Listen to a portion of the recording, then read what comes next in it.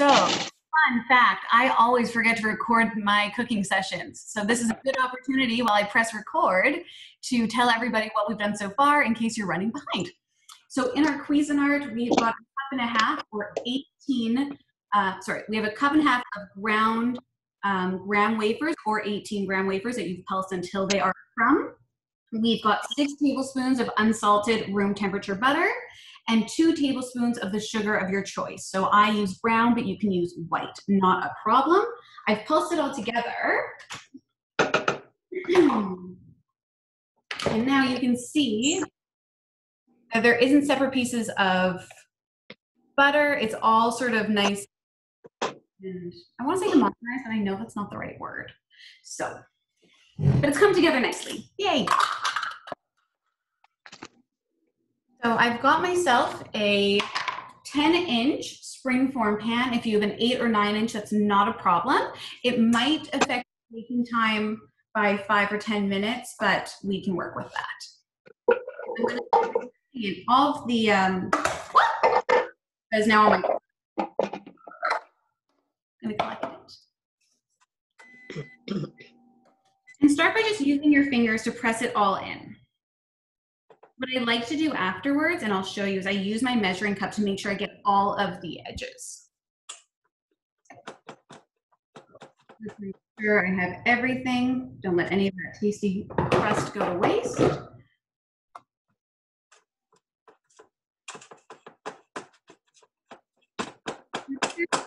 Because we want the stars to be the cheesecake filling, not just a huge mouthful of graham cracker.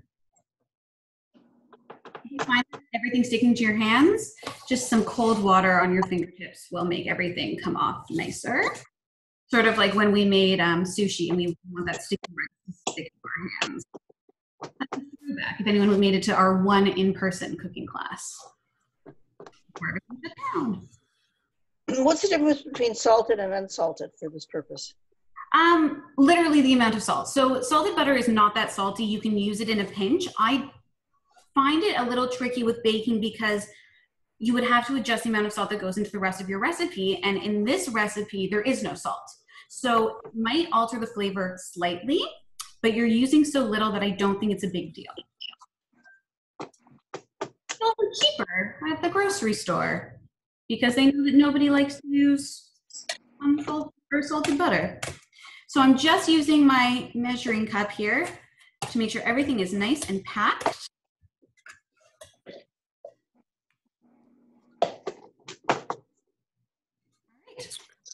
So Ellie, was that a greased pan?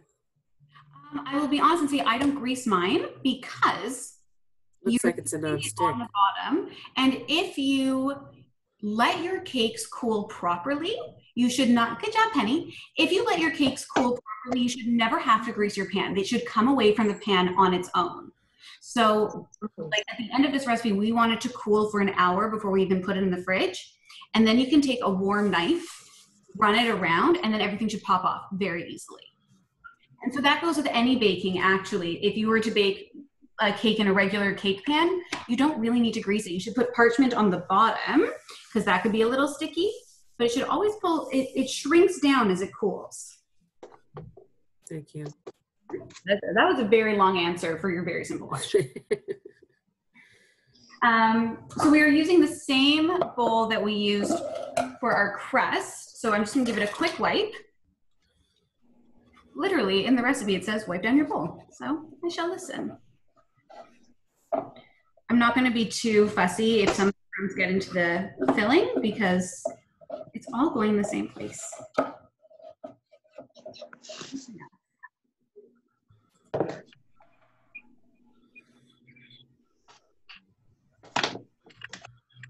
Now, if you don't have a food processor, you can do this in your KitchenAid Mixmaster. You could do it by hand, but your arms will get tired.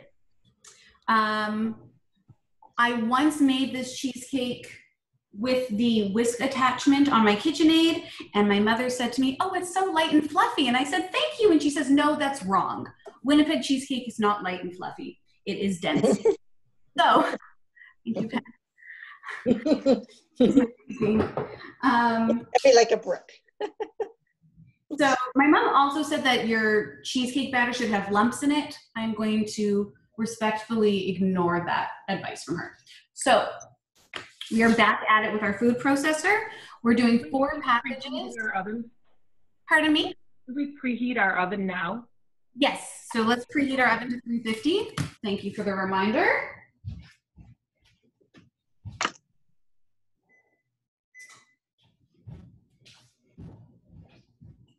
Do you put all the cream cheese in at one time? Yes, so it'll make your life easier if you slice it so that you're not trying to get your blades to cut through giant chunks. Is it okay to use 3? That's what I had. If you have 3, then you're going to reduce everything down by 1 because we have 4 containers of cream cheese, so we're using 4 eggs. So you're going to use 3 eggs. Yeah, I used 3 eggs. Yeah. I threw this all together because I didn't have the processor upstairs and I wanted to watch what you were doing with the processor. Oh, no problem. Is it 4 eggs for 4 cups of cream cheese? Exactly. So we're starting with our cream cheese. I should put the blade back in though. I'm going to be doing a vanilla cheesecake, but this cheesecake would also work really nice as a lemon cheesecake. I will get to that shortly for you guys. As well, I know that I just went on and on about how much I love brown sugar. For the filling, I'm going to recommend using white because otherwise your filling will be slightly brown, and that's not the most appetizing look for a cheesecake. It would taste delicious. It would just look funky.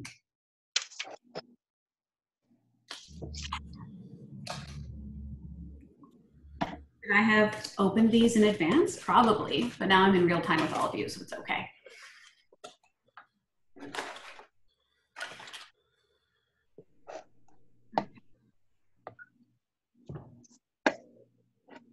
So just so in case you're much quicker at this than I am, we are doing 4 cups of cream cheese, or 4 packages, 4 eggs, 1.5 cups of sugar, and then you're going to add your flavoring of choice. So once again, I'm using vanilla, but a lemon would, or the same amount of lemon juice would be delicious. Separate seams. So you could do this all in a mixer if your food processor isn't big enough for this. Yeah. Yeah. What are the ingredients? Let's see. 4 cups of cream cheese, 4 eggs, 1.5 cups sugar, and how much vanilla? I am doing 2 teaspoons. 3? 2 teaspoons. 2 teaspoons, okay. Okay, 1.5 cups. What are you doing? I think my mix master, or my, so I'm going to give it a quick pulse. Just to bring out that cheese.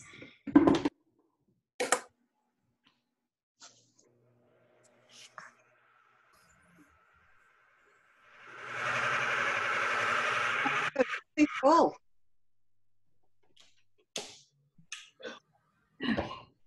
Just have to make some room in there. I have one more. There it is.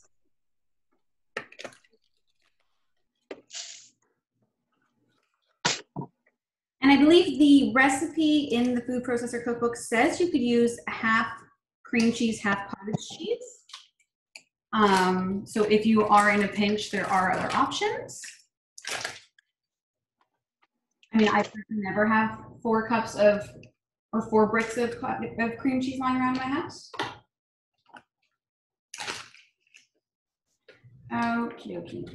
So if you're like me and your food processor bowl is crazy full right now, just let it go on steel blade for a little bit just to sort of whip up that cream cheese, break it up, and then everything else.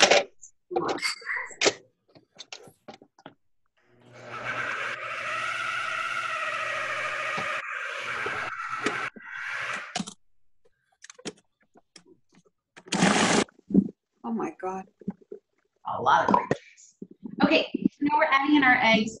One at a time. Both wanted to let any shells get in there, but also because of kashrut, we want to make sure there's no eggs. In fact, if you do get a shell in your egg, use the bigger shell to sort of scoop it up. It will act as a magnet, and it'll attract itself to one another.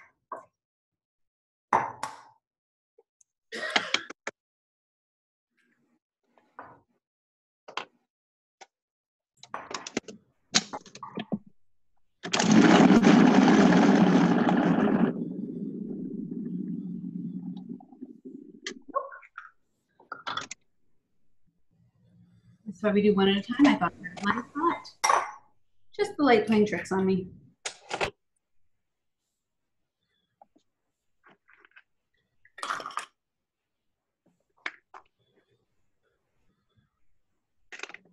Alrighty. So I'm going to add my 1.5 cups of white sugar. All my packets around.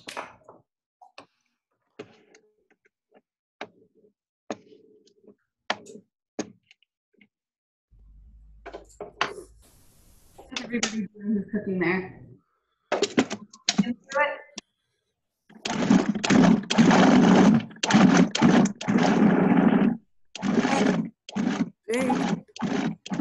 There's a good chance I'm going to have to move to my mix master, unfortunately, because this is looking very full and very dicey. But on the off chance it works, I'm going to add my 2 teaspoons of vanilla now and give it a blend.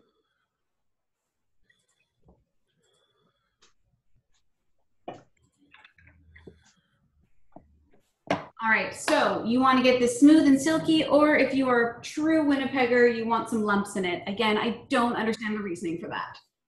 I don't agree with that lumps thing. I think we want it smooth and silky. We always You say. absolutely do, but I promised my mother I would say it. Okay. Well, maybe, you know, she was from a different school of cheesecake design. She chose not to attend the class, so she doesn't get to defend her reasoning. Well, I'm thinking maybe the lumps just melt as it's baking. Maybe. Your cream cheese. Everyone's like this. No one approves of this, Susan. All right.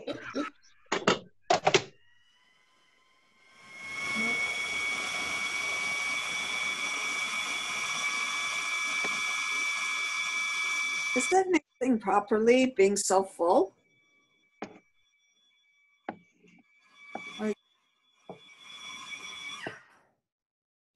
All right, it didn't die, so that's a good start, but I'm gonna use my spatula to sort of help move some things along here. That's a Hudson's Bay spoon. Yes, it is. Matching pants. I like a good theme. I have one of those too. Did you make yours already, Molly? Did you make your cake already? Well, I didn't make it exactly. Because I didn't want to schlep the processor upstairs. It's a big processor, so I left it downstairs and I did it sort of by hand, the crust. And now I've got the, but I only used 3. For some reason, I thought it would be 3 packages of, and 3 eggs. So that's what I did. But I put it in a bowl. Now I'm going to put it, once we get to the stage of putting it on, I'm going to, because I'm holding on to my iPad. The package says 3 and 3, so that could be what led you astray. Get rid of them? Actually, in the yellow processor cookbook, it is 3 pack. It's 1.5 pounds of cream cheese and 3 eggs. Oh my gosh. Okay, I'm looking at it. Oh. Maybe I'm gourmania. Maybe I just like a really big cheesecake. I don't know now. It's just a richer one. It's a bigger one. A big one. Yeah. Yeah, that's true. We always need bigger. Bigger is better. No, because I couldn't find it. I've been looking everywhere trying to find one with 4 pounds, and I couldn't find it anywhere. Now, is this in the processor one? Yep, this is the yellow book. I got that yellow book. So it's the easy cheesecake. I took it off the net, but the net had 3 cups of cream cheese. and 3 eggs. Well, and the Philadelphia packages also have a 3 and 3. Oh, okay. And they're very good cheesecake. But are they for 10-inch pans or are they for smaller pans? I honestly don't know. I have to get a ruler out because the last time I made one of these and brought it to somebody's house, they returned. They left it on the pan bottom, and I never got it back. Oh. So I have to go find a new bottom for the pan. Jeez. I think the best bet would just be to buy a new one, but I'm not going to say that to you. Well, no, it was a really good pan. It was a pro. It doesn't have the spring on the side. It's the real thing. Well, I have to say, I once made a cheesecake for a function. I'm going to put my filling. So my mom said that next time do four things of cream cheese. So maybe we'll You just, probably, because it makes a bigger one. You can have thinner slices that way. and then you have to cut it like a buffet style, where they cut in the circle first and they cut the little Yeah. squares. Yeah. That's the bar mitzvah way to cut a cake. That is correct. You still need me? Is that standing up by itself? Sort of, yeah, because if you don't move it, it'll be fine. Well, I Ready? just put this in, and then you call it. Just have to fill this. People are cooking along with me. At this point, my is done. I decided to listen to my mom. I kept a few lumps because I'm sure she's full of it, but let's find out how that big bite of cream cheese is going to taste. So very easy. The next step is putting it in the oven. One recommendation I saw is to fill a pie plate with water, and you're going to put that on the bottom rack of your oven. And so that's going to keep everything nice in your oven while you're cooking your cheesecake, and it'll hopefully result in less cracks. Your cheesecake is going to go in the middle rack above that water bath, and we are going to bake it for 40 to 50 minutes. You're going to know that your cheesecake is done when the edges are lightly browned. The middle will still be slightly jiggling, but not loose. And then once we're done, that 40 to 50 minutes, don't worry, we're not going to sit on this Zoom call the entire time, so I'm going to tell you now. You're going to open up your oven a crack. You're going to let it cool in the oven that has been turned off for 1 hour. This is going to help hopefully reduce the chance of cracks in your cheesecake. So once again, it's 350 degrees with a pie plate of water on the bottom rack, cheesecake middle rack for 40 to 50 minutes, and then turn off the oven and let it cool inside the oven with it opened slightly ajar. So I'm going to put mine in now, and then we're going to get working on toppings. Okay.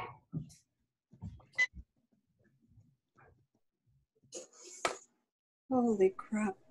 Do you have to put the pie plate in there? Pardon me?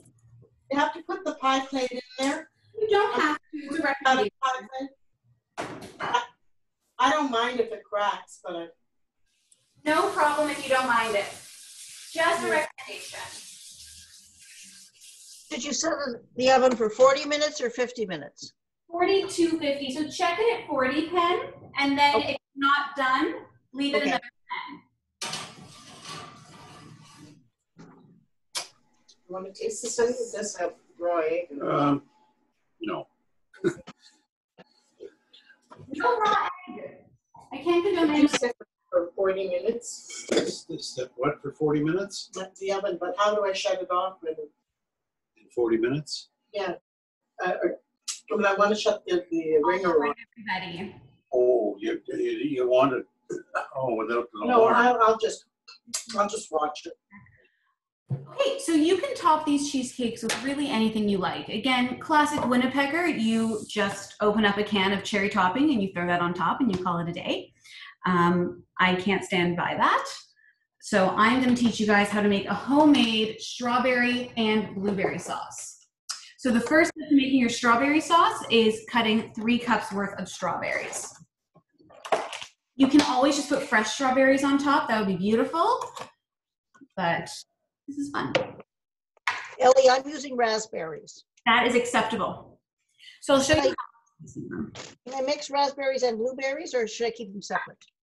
You can mix them If that's not what you find tasty, absolutely. So I'm just cutting them in big slices. They're going to break down on the stovetop. And I judge that can of cherry filling, but I shouldn't, because when I was making cheesecakes for my sister's wedding, I was doing all these fancy like chocolate dipped strawberries and white chocolate ganache with raspberries, and I bought my sister's mother-in-law because she wanted that cherry topping, and I said it was disgusting and no one would like it, but that was the first one to go off the dessert table, so I was wrong.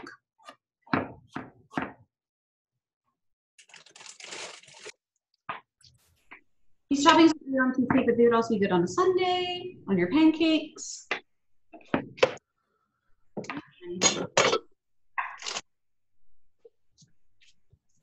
So if you want to do blueberry, you can use, now for both of these, you could use fresh or frozen. I'm doing fresh strawberries. I could only find frozen blueberries, so great opportunity. So your blueberries, you're also going to do 3 cups. If you're doing raspberries, same thing, Penster. But what, sorry, is it 3 altogether? 3 cups of berry, correct. Berries, okay. And you're gonna put them directly into a saucepan. Yeah. These are from my garden and from the freezer. I love my garden. My garden is mostly decoration. Okay. There's nothing edible out of it yet.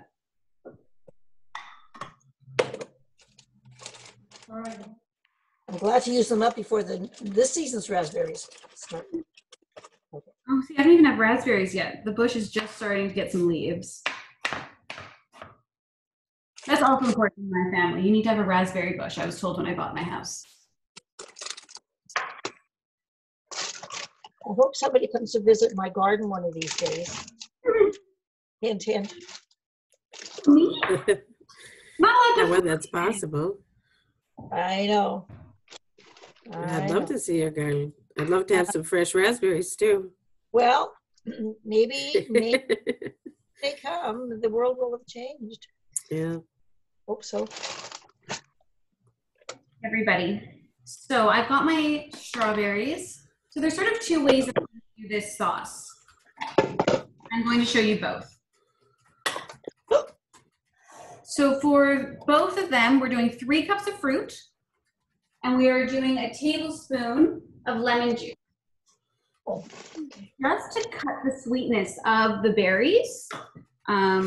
It adds a little bit of tartness. It just makes its flavor a little more like complicated, but better. So I'm gonna squeeze some fresh lemon juice into this. Pick up the seed. 1 tablespoon? 1 tablespoon.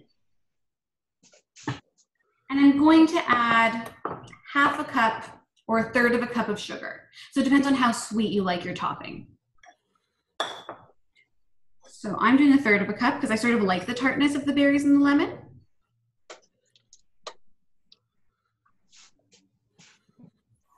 And while you guys do that, I'm just gonna get my blueberry pot started as well so you can see just a slight difference in how we prepare these. And the difference really is gonna come with how I use cornstarch, which is our thickening agent. So I've got my frozen blueberries. They are still beautiful and delicious.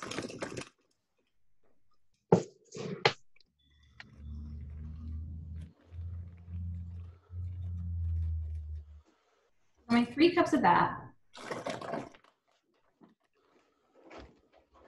Oh, blueberry juice in the computer. Oops.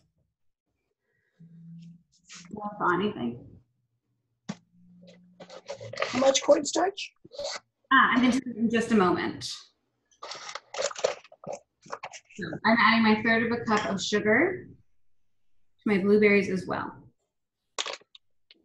So here's where we're going to do things slightly different depending on the fruit. Strawberries naturally have more water in them. So as I cook it down, the juices are going to sort of come out a bit. And so I'm not adding any extra water to this. I'm going to let it cook down in its own juice. So because of that, I'm just going to add cornstarch directly to the pot. And I'm going to add 1 tablespoon of cornstarch.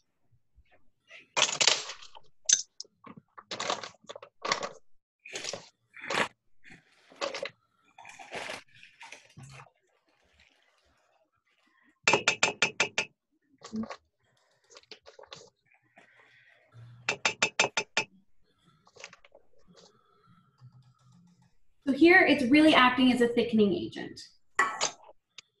In our blueberries, we're actually adding water to this. And because of that, I want to use my cornstarch a little differently. I'm gonna create a slurry. And basically what a slurry will do is it will thicken, but it'll also make it look glistening. So if you guys have ever had like a really thick sauce at a Chinese food restaurant and it's also very glossy, it's because they made a cornstarch slurry.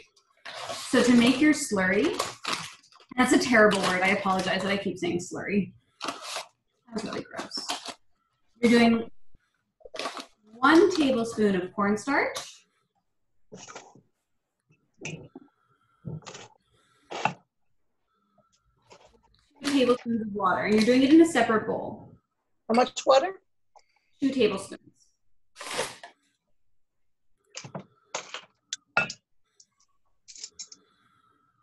And when you're using slurry, you do not add it in advance. You wait until your sauce has cooked down, and then you add it in as a final step. And you're going to cook it for a few minutes, and then it's going to all sort of come together and thicken up. So because my blueberries do not have as much of the natural sort of juices and water that my strawberries do, I'm adding 1/3 cup of water to the blueberries. What should I do by mixing the two together? And you should do the cornstarch slurry that I'm doing.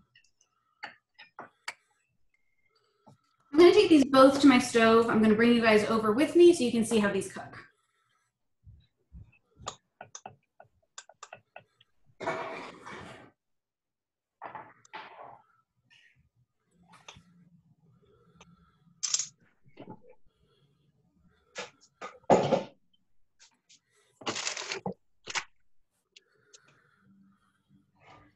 I'm cooking them both on medium-low heat. There's no need to rush this because our cake still has some time to cook.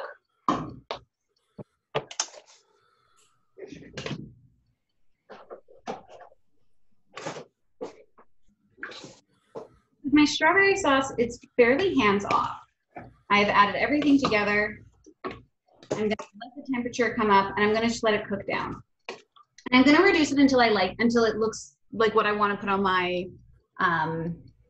cheesecake. So if you want a really runny sauce, you keep it going until it's runny. And if you want to wait for it to thicken up, well, if you like to sort of keep the shape of your strawberries, don't cook it for long at all. The one thing I'm going to say though is you want your sugar to dissolve. You do not want like a gritty bite of strawberries.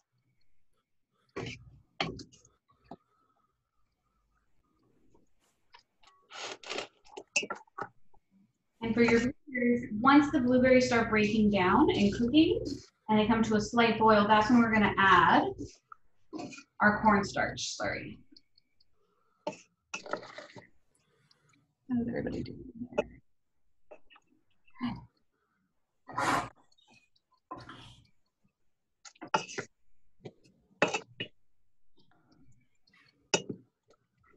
So we can see the 2 pots here. And again, no judgment. If you want to just buy a topping, that is good too.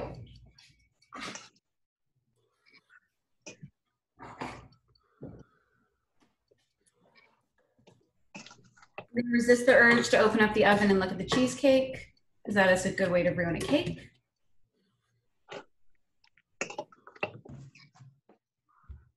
Just for the sake of the lesson, I am going to sort of speed up my cooking process. I'm going to keep an eye so nothing burns.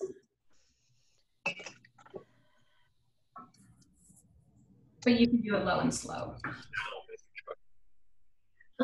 Ellie, the cornstarch and the water, do you put the water, you mix the cornstarch with the water, or? Yeah, so the 2 tablespoons of water, they're just separate right now. The 2 tablespoons of water and the 1 tablespoon of cornstarch. 1 tablespoon of water and 1 tablespoon of cornstarch? Sorry, 2 water, 1 cornstarch. Okay, thank you. When do you add them? When do you add the slurry? I'm going to add the slurry once my blueberries come to a boil, because that means that I've sort of cooked the sugars a bit. Because fruit juices like this are naturally going to reduce on their own. The sugars are going to caramelize as it's going to reduce down. Oh, that's a giant fly, Jesus. Okay. Never mind. And then you put it on top, I guess, right? So your cornstarch is going to help that thickening process along. Are the blueberries going to still look like blueberries, or are they going to be like sauce? Somewhere in the middle. Somewhere in the middle. It's gonna. You're still gonna have some whole blueberries, but some are gonna break down. Okay. Your raspberries, though, if you're cooking them, are gonna completely mushify. Do you put sugar on the fruit, Ellie? I did have that you a cup of sugar in each one. How much?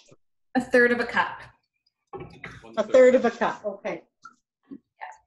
So you can see, actually, I didn't add any water to my strawberry sauce, but it's already looking quite saucy. This would also be delicious on a Luxemkugel. Just saying. No kidding. Yum, yum. Nom, nom, nom. About this. I'm on recipes right now. I think it might be here. All right.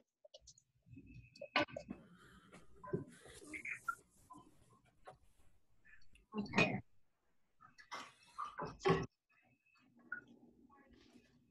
All right. And the cream cheese wrappers. Okay. So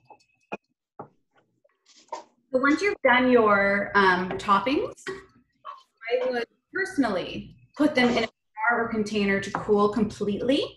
That's also going to allow them to thicken up a lot more. It's going to let the flavor sort of come together even more. And then you would only apply it to, or top your cheesecake a few hours before serving. Because it could sort of seep into the actual cheesecake and discolor it a little bit.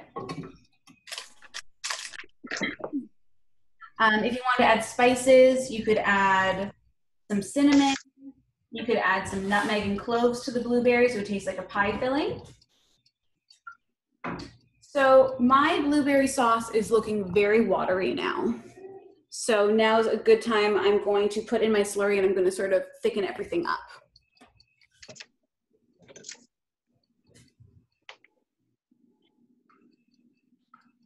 And for people who don't normally come to this little cooking class, now is around the time that my son comes to say hi to his great Bubby and all of his great aunts and Bubby and Zadie who are watching. Hi, everybody. Hi, Joey. Oh, is he ever cute? Oh, thank you. Cutie, cutie. Joey. Oh, and Bubby and Zadie are there. Stop them. Don't look at Daddy. Okay. Cute, eh? We have added our slurry to the blueberry mixture, and of course, because it's also white, it's taking it from a dark blue to a pretty purple. And I'm going to let it cook for another 5 minutes, and it's going to reduce right down. Oh, bless you.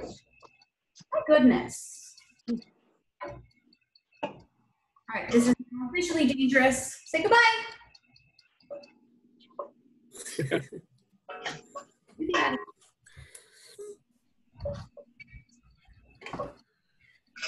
So this is where I like to sort of stop my strawberry sauce, because I still have whole strawberries in there. They haven't completely broken down, but there is a noticeable sauce. And you can see that it's thickened because when I move my spoon through it, it takes a while to sort of fill in that spot. So that's a nice thickness for that. And let's check out the blueberries. Put the slurry in there already? Yeah, Slurry you can put in. a slurry with a fringe on top. Yeah, the slurry with the fringe. Okay. My blueberries let cook a lot longer than my strawberries, actually. By a lot, I mean like 3 minutes. You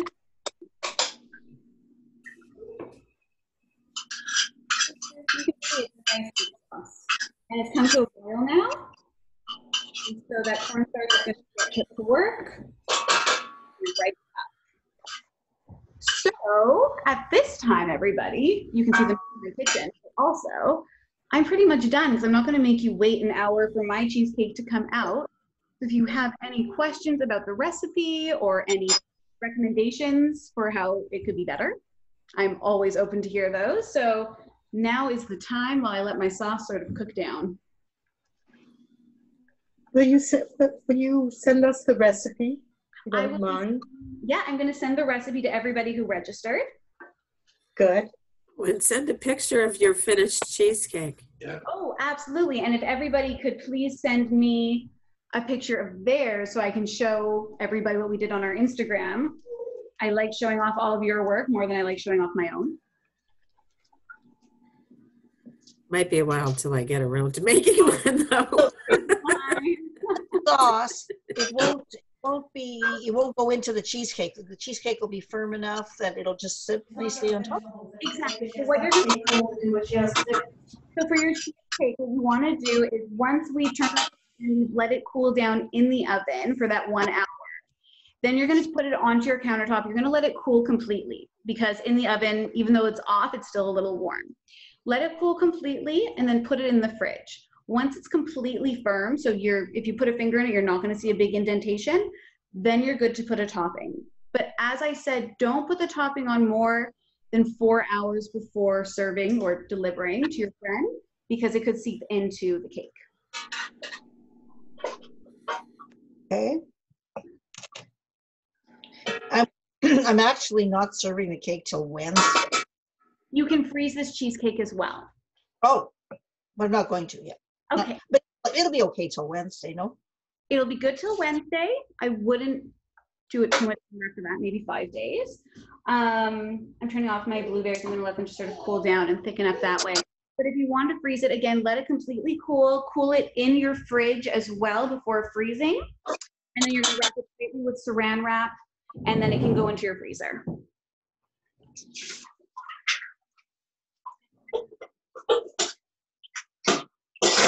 Questions?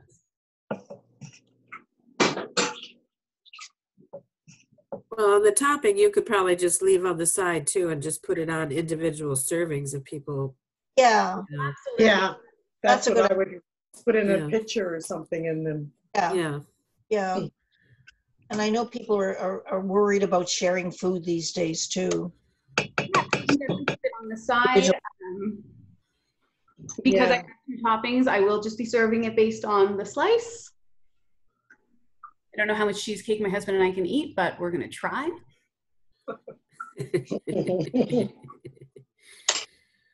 If not, we have some lovely essential workers living on our street who we've been donating a lot of this cooking class dessert. Oh, wow. Cool. Yeah. Yeah. And what's your technique for cutting the cake? Heat your sharp chef's knife your chef's knife with hot water, then wipe it dry so it's still warm, and then you should get nice clean cuts. Okay, great, thanks. And then again, if you want to do it like a bar mitzvah, you cut around the circle first, and then you cut little slivers for everybody. But you get enough cake. I love it. Yeah. Okay. Thank you. All right, guys. It was so fast. It was much faster than I thought it would be to make the cake itself. It's very, very easy. Cheesecake is an easy one, but I feel like it's so decadent that people are daunted by it. But it's a very easy cake to make. But then you have to eat a whole cake, which I guess there's worse things in the world. And if you substitute cottage cheese for part of the cream cheese, what does that do? Do you have to drain your cottage cheese? Don't drain the cottage cheese, but just I would make sure that when you food process it, you definitely make sure you get all those lumps out, because I don't think even my mom would approve of cottage cheese lumps. You can use the pressed cottage cheese and then press it even farther. And if you really don't want to cut too much or even try to take it out, you can do it in a rectangle. That's smart. Yeah, Thank you very much. Thank you very It is much. actually a spring form rectangle. Thanks for joining. Oh, good Thank idea. you very much. Thank you. very Thank much. you. Thank you. Thank you. Let's stay in touch. We can stay in chit chat. Kenny, Finish up. Kenny, why don't you put me on your FaceTime thing? Is it your phone number or your email address? Email, I guess. We'll talk. I'll talk. Thank you very much from Thank you. Buffalo, New York. Thank Oh, you we very much from Buffalo, New York. Very special. Oh, yeah. Thank you, New York. Lady, you were Yes. terrific. Okay. Thank you from Thank Buffalo, you. New York. Thanks very also. much. All right, Thank you. thanks. See you, Penny, too. I'll talk to you. Thank you. Thanks, everyone. Joey. Bye. Bye, Joey. Thanks for coming. Bye. How do we end this now? I don't know how you end. I'll end it here. Bye, guys. Leaving. Didn't say anything. I think